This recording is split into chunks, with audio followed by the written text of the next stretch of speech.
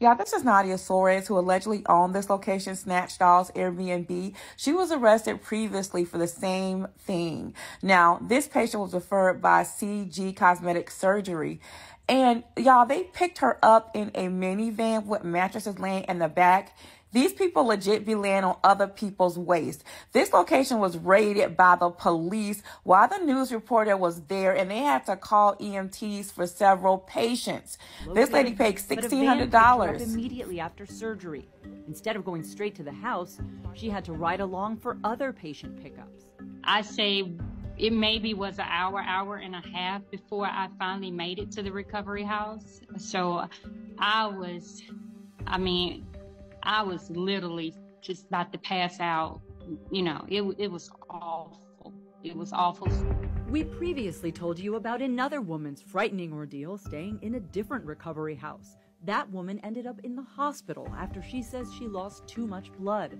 Since then, the people running the house packed up and left.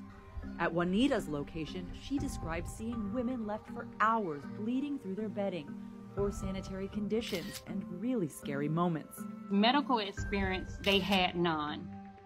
They didn't really know what to do in the case some of the girls was like really in really bad conditions. They would go and get rubbing alcohol and put it on cotton balls and try to, make them sniff it. We went in person to try to talk to people working at the house. Is this Snatched Dolls? Hi, no tiene que cerrar. This man quickly told to shut the door. Outside, we saw 2 vans with mattresses inside. Hello. Hi, we're with Channel 10. Is there someone we could speak with about this house? We only spoke with this woman who claimed she's not aware of this being a recovery house. No, esas muchachas no están con cirugía.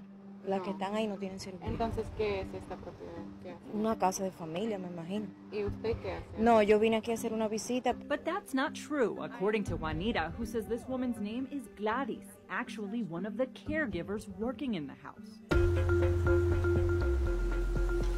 It turns out we weren't the only ones looking into the property. We obtained a search warrant based on multiple surveillances that were conducted in the area. Only Local 10 was there as Miami-Dade police searched the Kendall area home on Southwest 125th Terrace last month. Inside, they discovered several workers and customers. We found multiple patients recovering from surgery.